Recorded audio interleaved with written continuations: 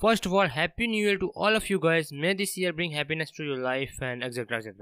Come on, leave it.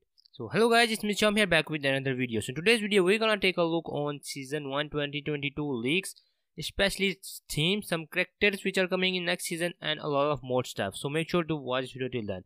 And if you're new to this channel, then hit that subscribe button and press the bell icon so you won't miss any Call of Duty Mobile leaks video. So now let's start. So now first of all, let's talk about new season theme. So in the patch notes they said that the year of tiger is approaching. That means Call of Duty Mobile must be preparing something big. And the dash is about to start. Let's rebuild the world with urban tracker. Okay, so they didn't mention the name of the season, but they mentioned urban tracker, which means that we can receive urban tracker in next season battle pass, or we can receive an event related to urban tracker. Like last time we got event like in season 8 find Makarov. So this time we can get an event related to urban tracker, or we can get urban tracker in battle pass. Two of these things will one of these two will be happen. Now let's talk about some maps leaks. In my previous video I told you guys about maps and weapons which are coming in next season. If you guys missed that video, then make sure to watch that video after this video. After finishing this video, the link will be in the description or in the I button. In that video I told you guys about Nikto on China, and I also told you guys that it can be China's exclusive, but no, it is coming in global version and Greener version as well. In next season we will get that map on global and Greener and Chinese in 3 versions of the game, and if there is any other version in that version as well. In that video, I also show you guys 3 new weapons which were in the test server, which was Kilo 141 AR, PPSH41 SMG, and what was it? Jack 12 shotgun. But 2 of those weapons will come in next season, and I think it will be Kilo 141 and PPSH41. So which means that next season we will receive a new AR and a new SMG. The shotgun will be coming in season 2 of 2022. Now let's talk about new year rewards.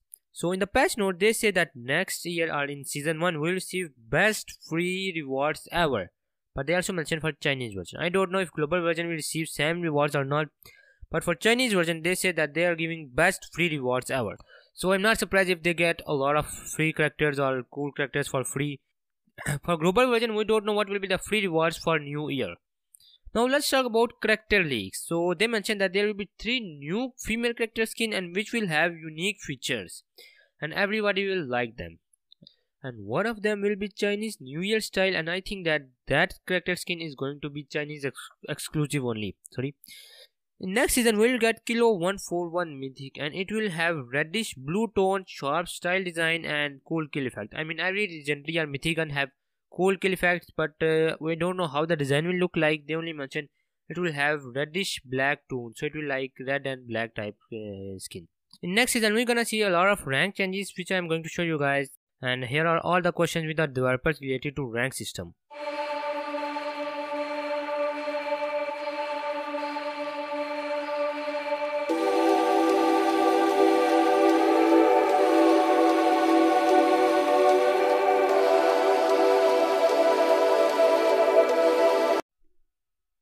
So this is it for this video. Hope you guys enjoy the video. I will meet you in the next video. Bye bye.